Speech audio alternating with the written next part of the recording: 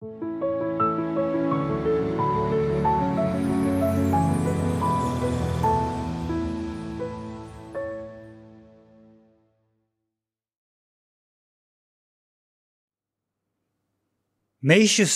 is a man of revolution.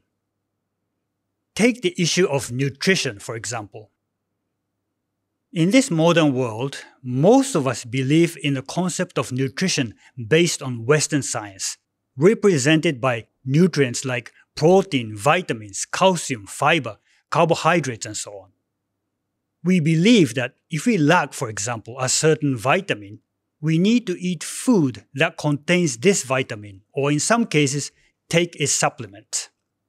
Following this concept of nutrition, we conclude that the healthiest diet is a balanced diet, eating various foods of different colors, rich in nutrients.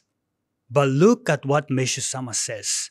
His concept of nutrition and health is absolutely, completely, and entirely opposite to that of Western science. He says that actually it is your digestive system. It is your digestive system that produces all the nutrients necessary for your body. He says that what you eat does not matter. What you eat does not matter. Whatever you eat, your digestive system will produce the necessary nutrients for you. He even goes on to say that you can just eat rice and rice only, and your body will ever so magically and miraculously produce all sorts of nutrients necessary to maintain your body. Meishu-sama believes that it is your body, not food, that produces nutrients. We believe that we need to eat food that has a lot of nutrients, analyzing the various components that exist in a particular food. Don't we call some foods superfoods, which are believed to confer great health benefits, and say that it is healthy to eat them? But look at what Meishu-sama says. He says that we need to eat food that lacks in nutrition. We need to eat food that lacks in nutrition. My goodness, how revolutionary Meishu-sama is. How different his idea of nutrition is compared to that of Western science. He says that he prepared food lacking in nutrition for all of his 6 children, and that the result was surprising. His children grew well and not even once suffered from serious illness, being healthy always. Meishu-sama believes that if you eat food packed with nutrition, your body basically becomes lazy, since it does not need to work to produce all the nutrients. But if you eat food that lacks in nutrition, there arises the need for your body to produce the necessary nutrients for you, which in turn strengthens your body and keeps you healthy. For Meishu-sama, it was unthinkable to take supplements in belief that your body lacks a particular nutrient. When you take things like supplements, Meishu-sama says that the nutrient-producing system of your body stops working, making your body weak, as there is no need for it to work and produce nutrients. For followers of Meishu-sama then, it is impossible to say something like, "Oh, I need to eat more meat to get protein," because this goes against the belief Meishu-sama has on nutrition. You will be a believer of Western science, not of Meishu-sama. I mean, for Meishu-sama, you can just eat rice and still your body will produce enough protein or vitamins or any other nutrients for your body. As all of you know very well by now, Meishu-sama said that in the world of Miroku, all humanity will follow a vegan diet. But did you also know that Meishu-sama repeatedly said that he would start a vegan diet when he reached the age of 90? Unfortunately, Meishu-sama passed away in 1955 when he was 72, before reaching 90. But if he had continued to live, he would have changed his diet to a vegan diet when he reached 90, that is in the year 1972. Everyone, if Meishu-sama was still alive today, he would be practicing a vegan diet. he would not be eating any meat. By now, he would have been practicing a vegan diet for more than 50 years. My goodness, what have we been doing for the last 50 years? We are truly sorry, Meishu-sama. If I do not practice a vegan diet, I think it would be very difficult for me to call myself a follower of Meishu-sama.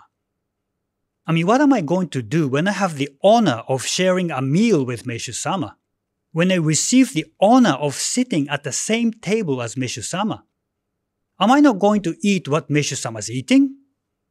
Well, if you don't follow Meishu-sama's example, you can't be his follower, can you? How about this idea that eating meat makes you strong? Nowadays, it seems that everybody believes in this idea. But look how different Meishu-sama's idea on eating meat was. He says that actually, eating meat makes you weak. Eating meat makes you weak. He says that it makes you sick, causing cancer especially. Meishu-sama says that the food that creates good blood and strength is vegetables, not meat. Isn't the idea that eating meat makes us strong so ingrained in our thinking? But Meishu-sama is advocating something completely opposite to that idea.